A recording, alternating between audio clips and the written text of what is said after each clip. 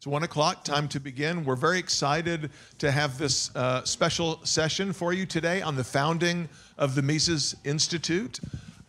We have an informal panel discussion set up.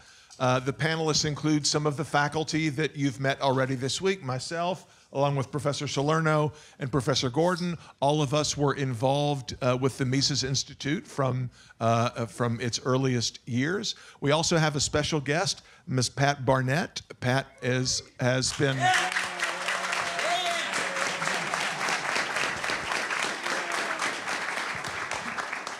Pat was one of the Mises Institute's first employees. She has served in a variety of roles at the Institute, recently retired as the executive vice president of the Mises Institute, but she still serves on the Institute's board and performs a number of consulting roles. And then the gentleman in the middle, I'm sure needs no introduction whatsoever, the founder of the Mises Institute, Mr. Lou Rockwell.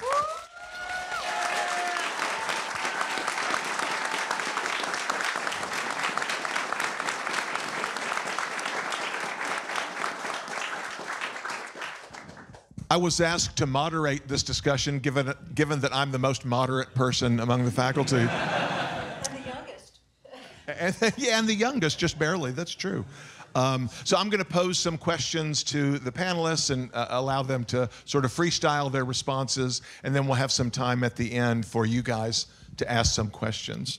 Let me start, of course, with Lou.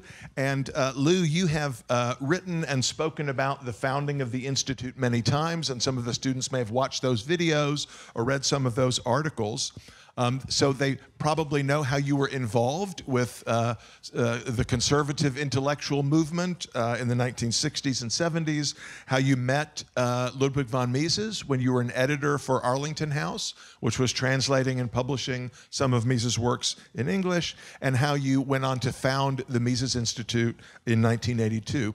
Now, Murray Rothbard was one of your co-conspirators in the early days, and Murray served as the academic vice president or the chief academic officer of the Mises Institute from the beginning. So could you maybe start by telling us how you met Murray Rothbard and what role Murray played in sort of shaping your vision of the Institute? I first met Murray Rothbard in the 1970s when he was writing books for Arlington House publishers. Arlington House was the company founded by Neil McCaffrey, the great scholar entrepreneur. So a great man. In fact, I'll never forget the day that he invited me into his office, and he said, "How'd you like to be Ludwig von Mises' editor?" I thought, well, holy smokes, I thought to be tremendous. So that three of his books are out of print, which was a terrible thing. We want to bring them back into print.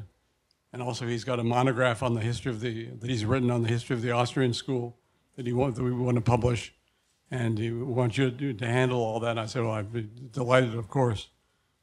So I did it, and I read those three books, and I was aware of Mises before that, and of course I knew he was a great man, and I'd read some of his smaller works, but this is when I really began to study him, and you know, the great.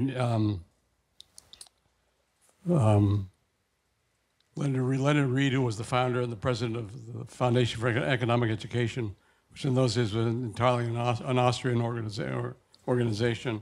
He held a celebration of the publication of these three books. And at that event, I was able to have dinner with Margaret and Ludwig von Mises. I'd only dealt with them on the phone before this. And Mises, I must say this was a life-changing experience for me. Murray Rothbard later wrote about Mises. He said he was a representative of an older and a better civilization, and he sure was.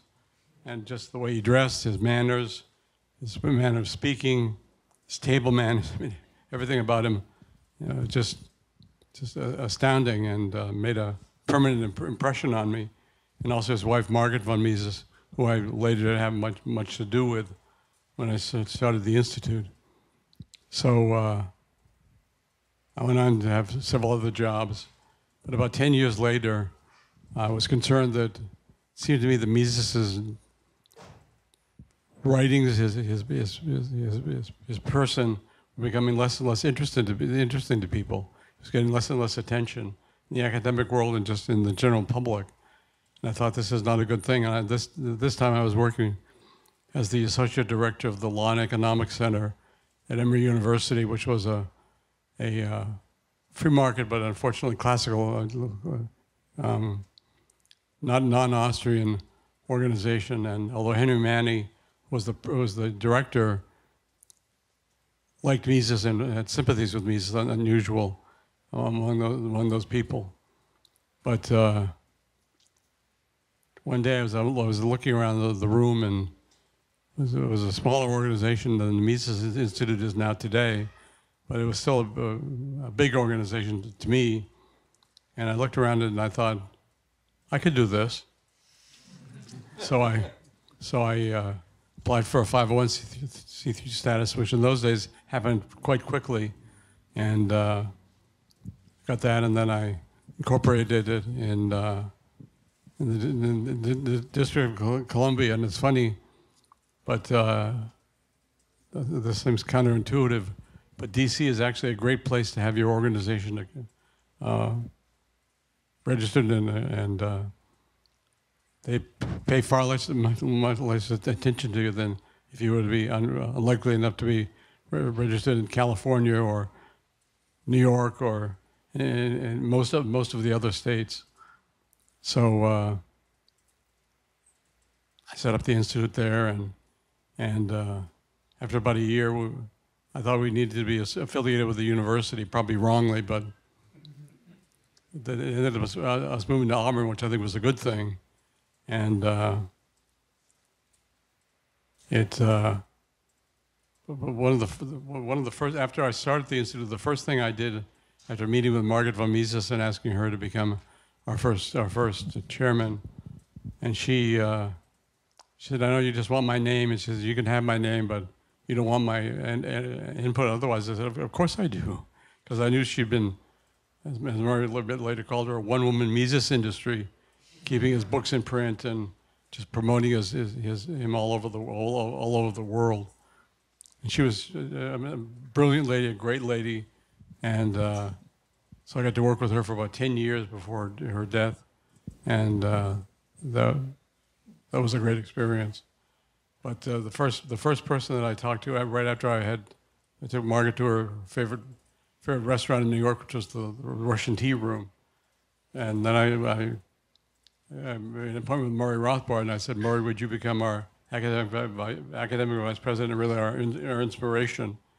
So the only time I've ever seen anybody do this, he actually jumped a little bit in the air and clapped his hands.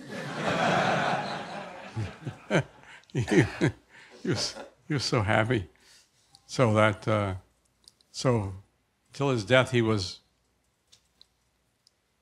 can't imagine what a blessing it was to be able to talk to Murray every day, and he loved what he called sociology, which was gossip. Of the libertarian movement. So, and also Murray was like a comedian. He was like, you weren't around him for more than a minute before you're laughing out loud. Just so funny, so interesting, so brilliant. I remember once being at a used academic bookstore in New York City with him and a couple of other people, and people started sort of teasing him to see which books he'd read and what he was familiar with. It seemed like he was familiar with every single book in the bookstore. I'm sure that's not actually true, but probably pretty much true. I mean, in the areas that he was interested in. He just, what a great genius. And unlike Milton Friedman, not at all arrogant.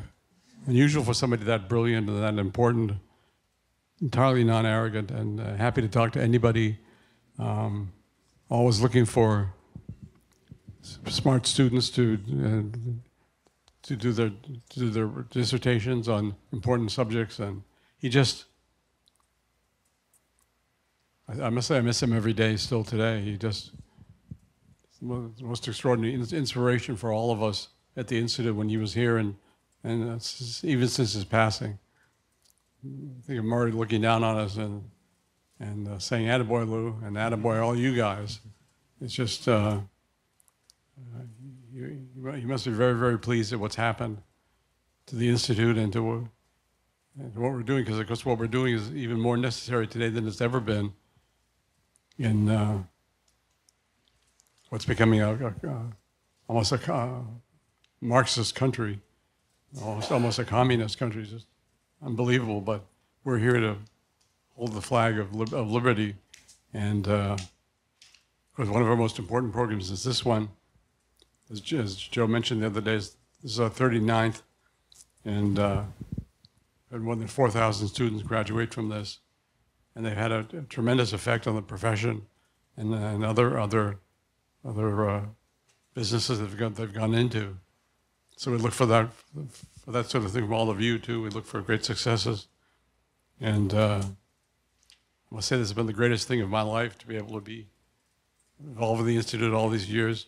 Just magnificent, and we've got great plans ahead to be better and more successful, more influential, and just keep an eye on us.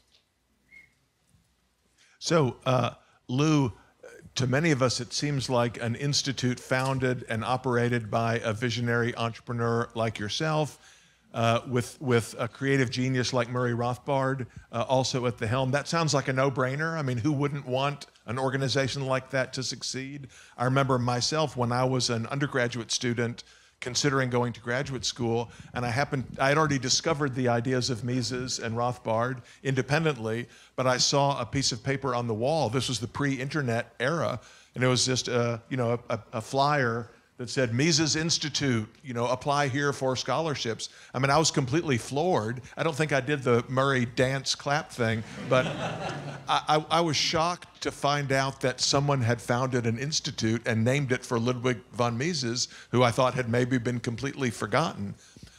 At the same time, we know that when you were getting the institute started, there were other individuals and organizations within the libertarian movement more broadly who were not totally enthusiastic about you starting the Mises Institute.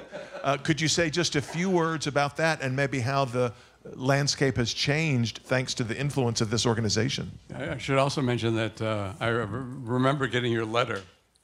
I phoned Murray Rothbard and I said, Murray, I've got this extraordinary letter from this student, and I want to send it to you, and I think you should phone him. And Murray read your letter, and he did phone you. Yeah, so that was. So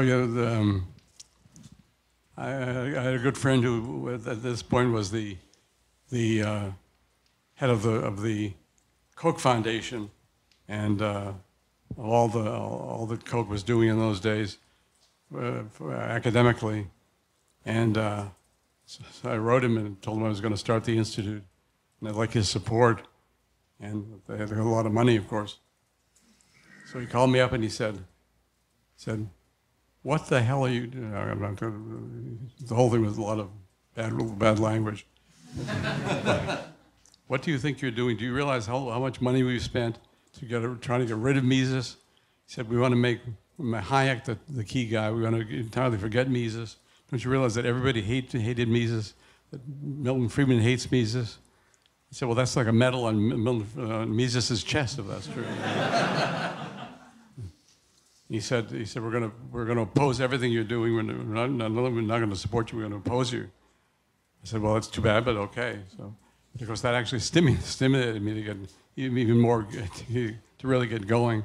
The fact that this huge enterprise that Murray Rothbard led up the Coctopus was going to oppose us, but and all their organizations, Reason Magazine and Mercatus Center and so forth, they've all been in opposition to us, but it's okay. That's I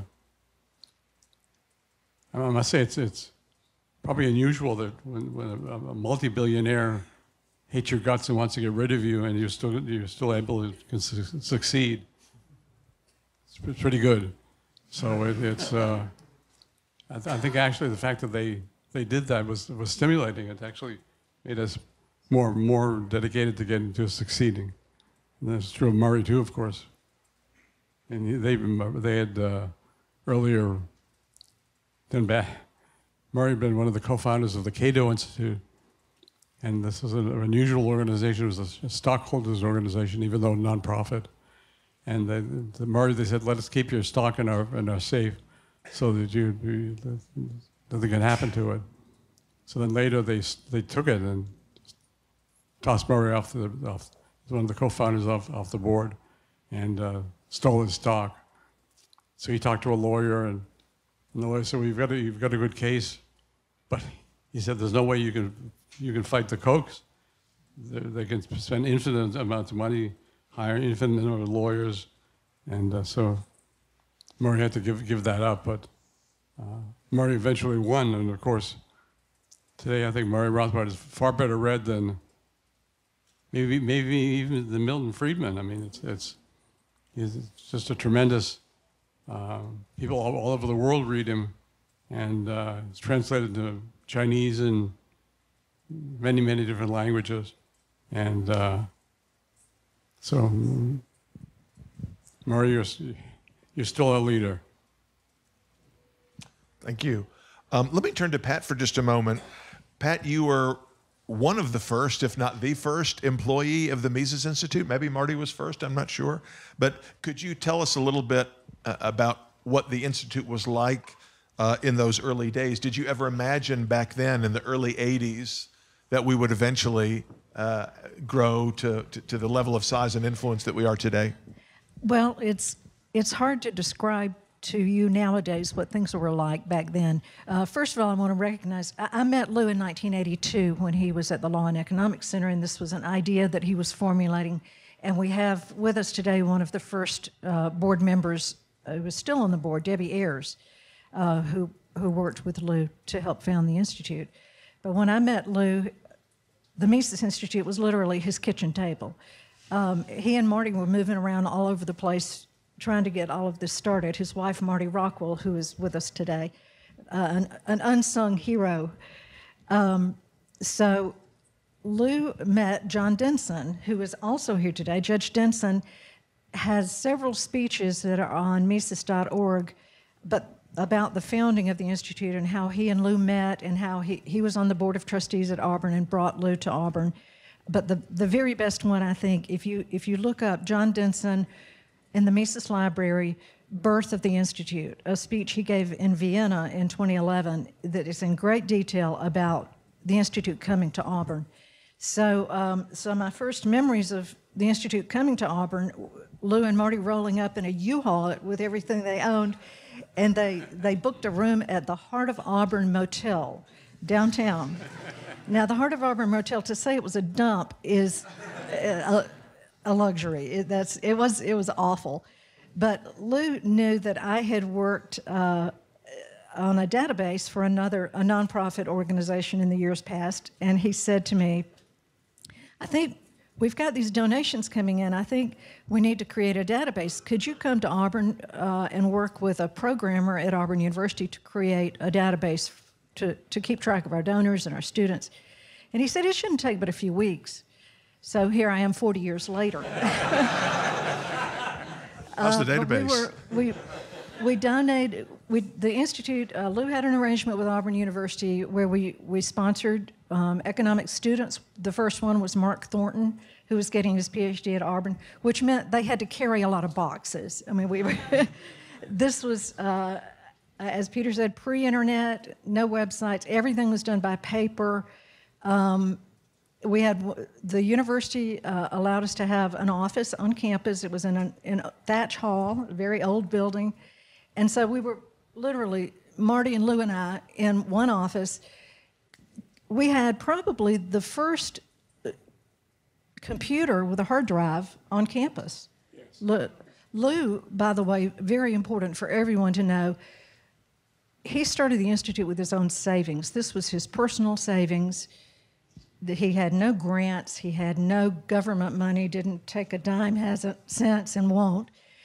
So this was a huge investment, and he had a child to support. This wasn't just something he did on a whim.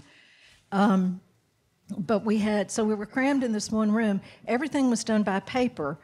You wrote everything. You had a typewriter. I think we kept the typewriter in the archives here. It was where all of the thank you letters were typed and everything. We were on the Auburn campus, so if you wanted to make a long-distance call, you had to dial the Auburn University operator, and then give them your department code figure. And they would say, they knew us all by name, just from our voices. They would say, "Oh, Mr. Rockwell, I'll patch you out to an outside line." So that was when Lou called Murray Rothbard, you had to go through the operator. It was just everything was very, very different. But the faculty in the economics department at that time were very friendly to us. We even sponsored the softball team for the Department of Economics. We were called the Mises Maulers. And we played teams like the biology department, who were the fungus among us. And somewhere in the Mises archives is a picture of a very young Mark Thornton and I on the softball team. So it was great fun. It was so exciting. We would open an envelope, and there would be a $100 donation with a note. "Way to go, Lou, get things started." And it was so exciting in those very early days. And it was all, by the way, a lot of the hard money people in those days donated their mailing lists, which were like gold, to Lou to mail fundraising letters to get the Institute started. That's simply because of his reputation. And they wanted to see this movement get started. Pat, as far as the conferences, the summer conferences go, if I'm not mistaken, the first summer conference for students was held in '86 here at Auburn. The next year, yes. We had a small conference at Dartmouth and one at Stanford, and then we skipped a year, and then we started Stanford, Dartmouth, and it was just amazing that the students, and I must say here, our students to us are family.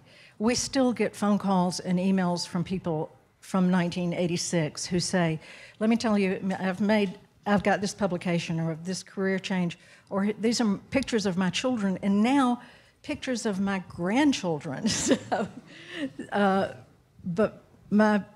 Those were because Murray was such an integral part of this, and he loved the students. He would stay up until late at night, and they'd go to Denny's and have a patty melt, and he would talk until 2 or 3 or 4 o'clock in the morning with these students. And then the poor students had to get up the next morning and be at class at 8 o'clock. But one of the funny stories was at Dartmouth. Back in those days, the faculty had to stay in the dorms with the students because that was all we could afford. And at Dartmouth, it was a very old dorm, and Hans Hoppe was on the faculty, and it turns out there was a bat in his dorm room, and he didn't discover, he kept hearing something, and he made the mistake of turning the light on, so the bat just went crazy and started attacking him.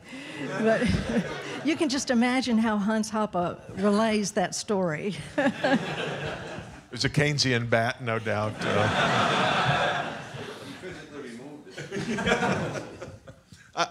Yeah, I can remember a story from those days when it was when the summer conference was here, but for some reason, I think the faculty were all going out to have a meal, maybe at John Denson's house, and I, as a student, was the driver somehow, and so I'm driving this van in which is Murray Rothbard, Walter Block, David Gordon, Joe Salerno, Hans Hoppe. Basically, the modern Austrian movement is in the van. And I didn't really know how to drive this van very well. And these constant visions of, plunging down a cliff and having the Austrian school end, with me. Let me turn to David for just a moment. Let me just mention one quick thing that about the softball team that Pat mentioned. I always liked Roger Garrison's title, which was rejected, unfortunately. He wanted to call it the Vienna Ordinals.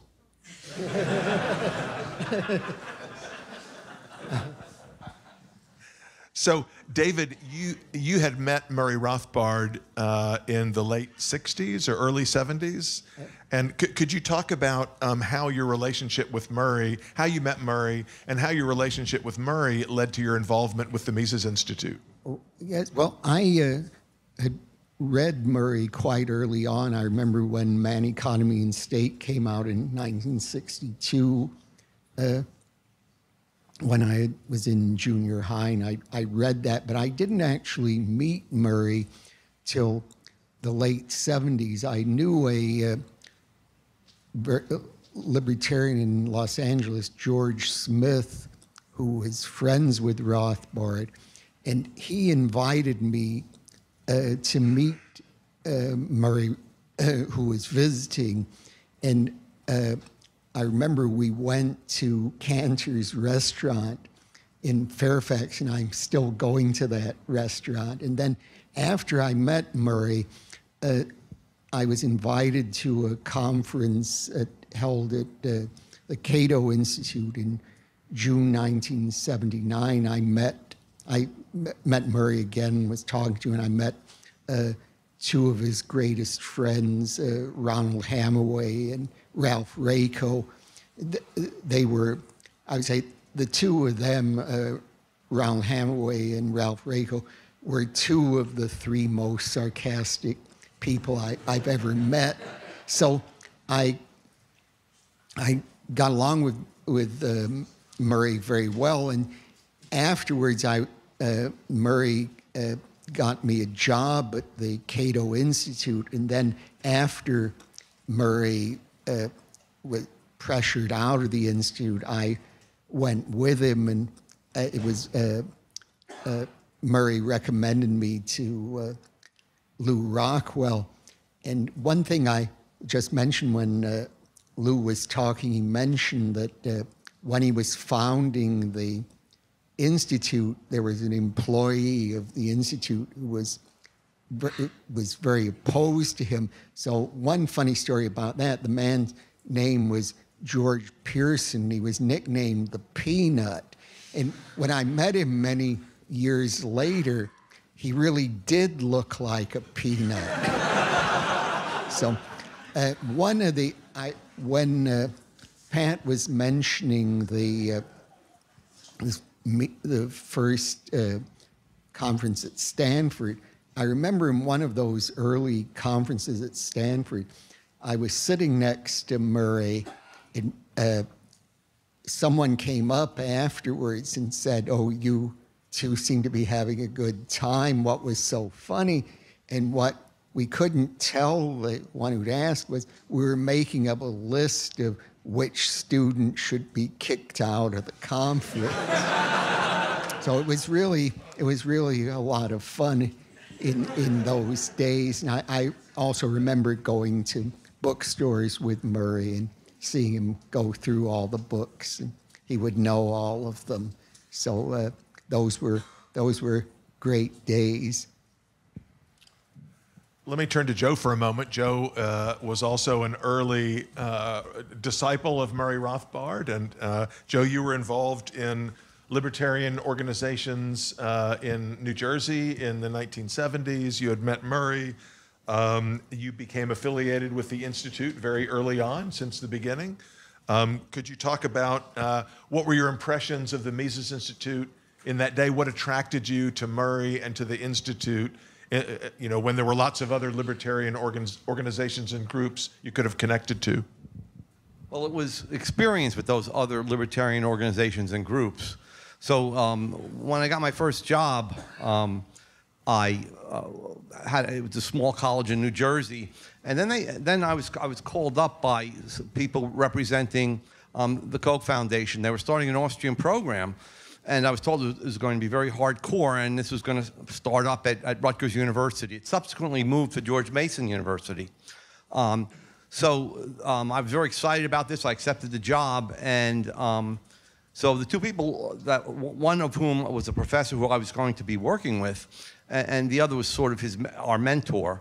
I had just read, and it had just come out, Mises's Notes and Recollections.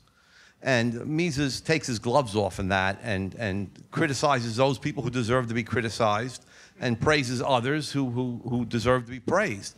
So in our first meeting before the semester started for this Austrian program, I spoke to my colleague, was an Austrian, and the other Austrian was sort of a mentor and the liaison with the Koch Institute. And I said, "Isn't this a great book, Notes and Recollections? Mises really comes out swinging. He tells a lot of good stories and so on." And they just looked at each other and smiled. And they said, "It's a disaster. The book is a disaster. Mises is uncompromising. He's intolerant of error. He comes across as a cranky old man. He says, in our program, this Austrian program that I was going to be part of course we'll use Mises's works, but we're going to emphasize Hayek. We're going to downplay Rothbard.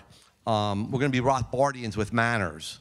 In other words, you can't really criticize the mainstream. So Hayek was Hayek was a great economist, but he was much more acceptable to the mainstream. So that was one. Then I also was associated with the Institute for Humane Studies. I would give, in fact, with Murray and a few others, I would go to conferences like these conferences in the early 80s.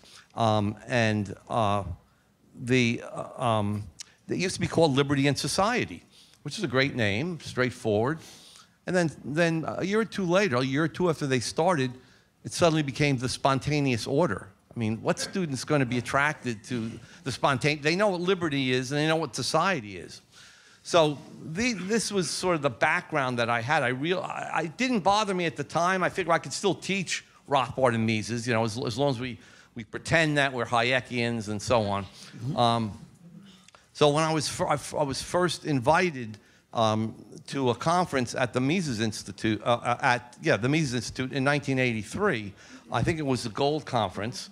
I went down to Washington because it was located in a townhouse in Washington, and I went to the quarter where they were quartered. I think it was downstairs, or no, maybe it was the first floor. But anyway, I noticed that everybody, the staff, was Marty and Pat, and even Lou, were all sitting at the table, stuffing envelopes, doing work.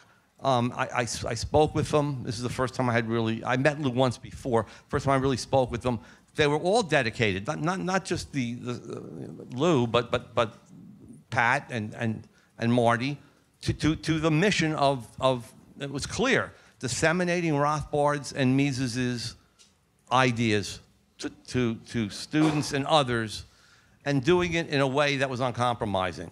So I was hooked right away, and then we had the conference, the Gold Conference, and at the Gold Conference we're all Austrian economists. Now I had been involved also with Cato, and they had a conference on money maybe the next year or around the same time, and most of the economists there were monetarists or even worse. And there were only a few Austrian commentators. And they started off initially, again, as sort of following the Austrian school, but the message was watered down. So I was thrilled to be associated with the Mises Institute. I must say, when I came down for the first time to Auburn in 1991, and I had been associated by then with the Journal and with Murray. I mean, Murray I met in 1972, but I thought they liked me. But then they booked me in the Heart of Auburn Hotel. Someone in particular on this panel. It was a test. Yeah, a test of my fortitude. Yes. But the reason why I think well, let me mention one other thing. Murray Rothbard was, again, downplayed in the libertarian movement in the late 70s when the Kochs started to fund a lot of different organizations and conferences, and after the break with Murray Rothbard really didn't have an intellectual home. That is an organization where you have others that think like you. You can talk to them and bounce ideas off them. You can disseminate your own ideas. He didn't have any way of promoting his vision of a free society and a free economy. And so the Mises Institute provided those resources. I mean, the old Austrian school would have never really gotten started unless they had positions, which they did have at the University of Vienna. But academia in the 1980s, American academia, and 70s and 80s, it was closed to Austrians. So I think the founding of the Institute really kept the Austrian movement alive, or at least kept Murray Rothbard's ideas alive. And then we were able, through the conferences like the Mises University, which started in '86, to begin to spread that to younger generations. And now we're 2 generations past me. So that's really why that's why I'm so committed to the Mises Institute. I'd like to make a remark about the Institute's strategy.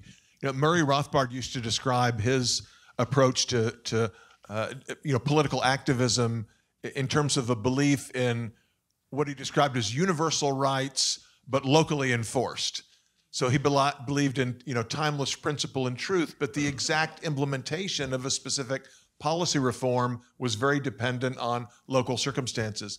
I think the Mises Institute, in like manner, has always emphasized and promoted, universal truth. We're about understanding and preserving and developing and extending and disseminating the ideas of the great thinkers from Karl Menger, on to, of course, Mises and Rothbard and more recent writings. So we're not trendy and contemporary in glomming on to the latest fashion in intellectual circles or in higher ed. However, we've always been extremely flexible and adaptable in, the means by which the message is developed.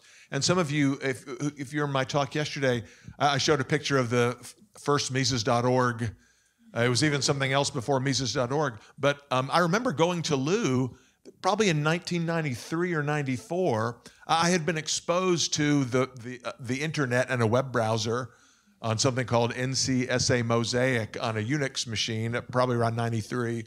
And I could sort of, not that I'm some kind of super forecaster, but you could sort of see the potential as a means of disseminating ideas. And the only organizations that had a presence on the World Wide Web, as it was then called, were the Smithsonian Institution and maybe a university or a museum here and there. And I remember showing this to Lou and saying, hey, what if we could take some articles from Mises publications and put them on there? It's really easy. You can convert the text into this code called HTML, and I learned how to do it. And we could have like an article from, the Mises newsletter and some links with information. And Lou was very receptive and enthusiastic, even though nobody really knew what this was. And I think, from my perspective, in the decades since, in terms of, really embracing the ability to use the internet to deliver content, putting books, articles, lectures online. We have the live stream for all these kinds of events, the use of social media. I think the Institute has always been at the forefront of trying to find the latest technologies and, in some sense, the way that ideas are packaged to appeal to contemporary circumstances, local circumstances of time and place, as Hayek would put it, without ever compromising the core message. And to me, that's been an extremely effective strategy of the Institute, and one that I certainly expect to continue. We would like to take some questions from the audience. Connor's got a mic there. Yeah, so just raise your hand. And again, no speeches, but short questions directed at one or more panelists would be appreciated. Hi, thank you guys so much for sharing. When you look at Murray Rothbard, right, you hear how he was really a happy warrior fighting in the battle of spreading Austro-libertarian tradition. And I was wondering, well, a lot of us fellow students, we can see the March of the State and we can get really pessimistic. What can we take from Murray Rothbard's life so that we can apply that and be happy warriors like he was when we're spreading these ideas? One thing, he was a short-term pessimist, but a long-term optimist. He thought that we would win in the long term, and that if we didn't, then everything was gone. So he believed we would win because we had to win, and I think we all feel that way too today. I think also the lesson you would take from him is that he never gave up. He was amazing. He just kept going, and this is totally an aside, but I don't think this panel can leave without mentioning Joey Rothbard, Murray's wife, who was, as he said, the indispensable framework. Just one last thing. Murray Rothbard also, to use Austrian terminology, held liberty very high on his value scale. He said that. it was the right thing to do. It was right to have that high on your value scale. So as Pat said, he just never gave up. Joey was a brilliant, she was just an unbelievably brilliant woman. And Margaret von Mises always blamed Murray that she didn't get a PhD, but I never dared to say to Margaret, well, actually, she did exactly what you did for Mises. She dedicated her life to her husband. And that was a good thing for Mises, and it's a good thing for Murray. But Joey was absolutely an indispensable framework, and also somebody that, an intellectual partner for him. She was so smart, so funny, so interesting. And we got a couple of her speeches online that I would highly recommend you listening to. Just so funny, so interesting. What a great lady. Well, one thing about Joey also, she was a great expert on the Civil War period. She gave lectures on it after Murray passed away. She could have been an outstanding historian. She was also a great authority on opera. Wagner. Alrighty, so this might be primarily directed towards Dr. Salerno, since he certainly seemed the most energized about the subject. Just to, you've been implying this throughout the panel here, but just to set the scene about how bad things were, could you give us a description of the Heart of Auburn Motel?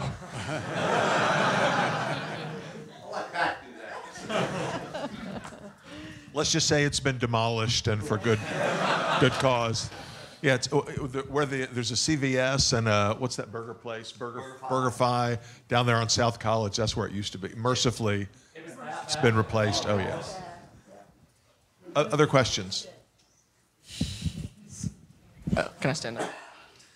Hi, thank you all for taking the time to speak to us. This is mostly directed towards Ms. Barnett and Mr. Rockwell, but towards the early days of the Institute, what was one of the biggest struggles you guys had to overcome, and was it unforeseen, or did you guys expect it? Well, in the early days, it wasn't a struggle. I mean, it was so, I know I sound like I'm making this up, but it was so exciting and so much fun. Lou Rockwell was writing 10 press releases a day, and we would run them over to the Auburn University print shop and say, we need 5,000 of these in 2 hours.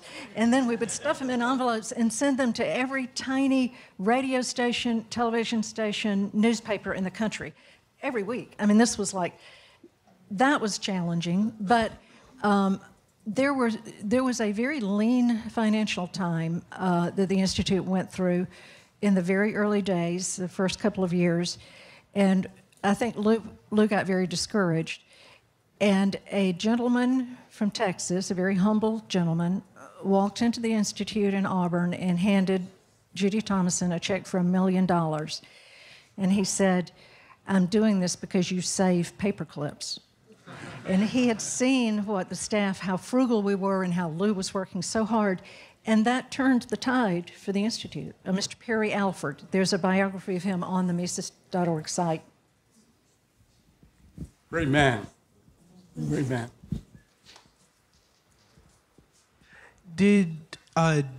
Just kind of a general question, did any of you, kind of in your early days as you were developing and getting involved with the Institute, did you have like a moment where you not necessarily with the Institute itself, but with the, Austrianism and its ideas, did you have a moment where you can think back to and you can realize that, oh, this was the moment when I it changed my life course, or it changed how you fundamentally thought about the world, and what was that moment? That happened to me before I started the Institute. So the Institute was based on that from the very beginning, and I always thought that it was the only system, the only economic school that made any sense whatsoever. The rest of it just seemed to me to be a bunch of nonsense. And I think that's continued to be the case, of course. It happened to me when I was a junior in college. I had taken principles of micro, macro, intermediate, macro, intermediate, micro, and other courses.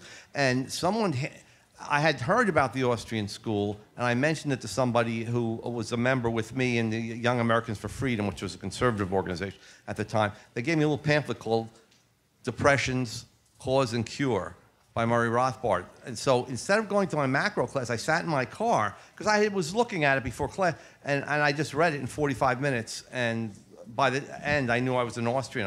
I realized that there was more sense and wisdom in that pamphlet than there was in anything that I had been taught up to that point.